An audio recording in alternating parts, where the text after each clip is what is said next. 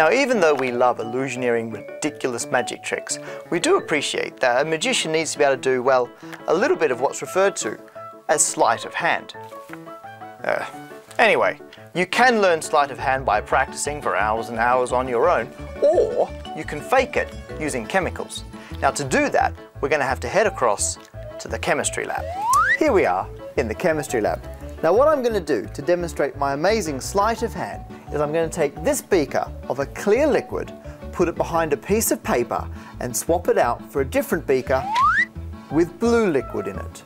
Now, I'll try this again very carefully. If you watch closely, you can see it starts as a beaker full of blue liquid. I cover it with a piece of paper, and the amazing transitioning beaker will swap over for one with clear liquid again.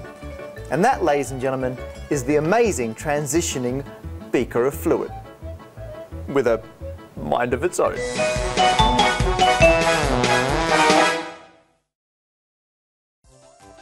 So how did that incredibly polished bit of sleight of hand work?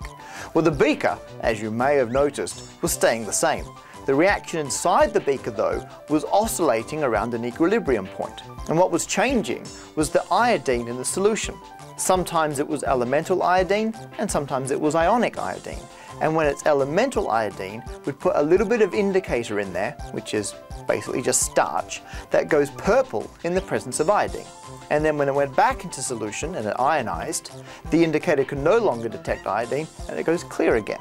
The only tricky bit, as you may have noticed, is nailing that perfect timing.